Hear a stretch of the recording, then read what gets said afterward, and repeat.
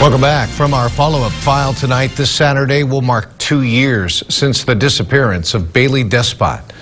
That summer, it wasn't hard to find posters all over Bakersfield as family and friends searched for Despot. Her disappearance rounds out a case commonly called the Bakersfield Three. First, Despot's friend Michael Holsenbake disappeared on March 23rd. His arm was found in the Kern River later that year. Then on April 8th, someone shot and killed James Kolstad, another acquaintance. Bailey Despot disappeared on the 25th.